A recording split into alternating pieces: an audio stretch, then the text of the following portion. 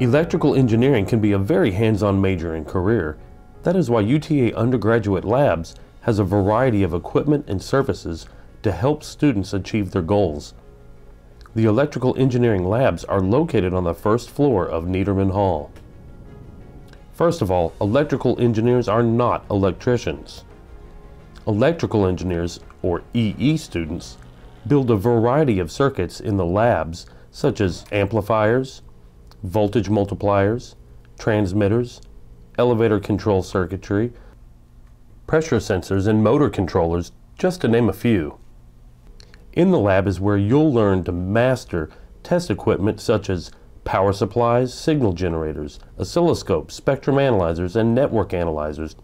The EE Undergraduate Labs also has computers with Xeon processors loaded with software, including the Adobe Suite, ANSYS, NI Multisim, AutoCAD, Fusion 360, Eagle, LabVIEW, MATLAB, Keysight ADS, and much, much more.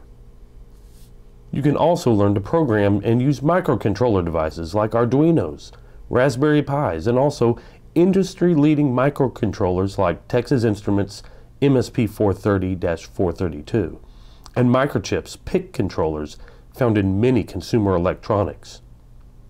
In your junior and senior design classes, you'll design and build many projects using the EE Makerspace.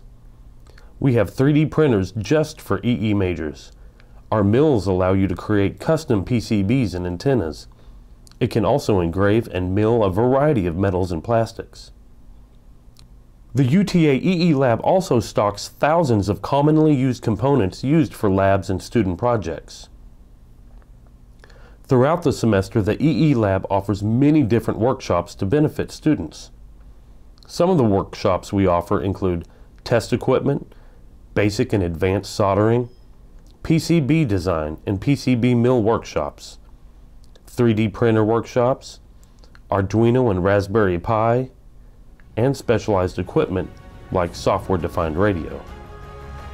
For more information, please visit the UTA EE Undergraduate Lab website.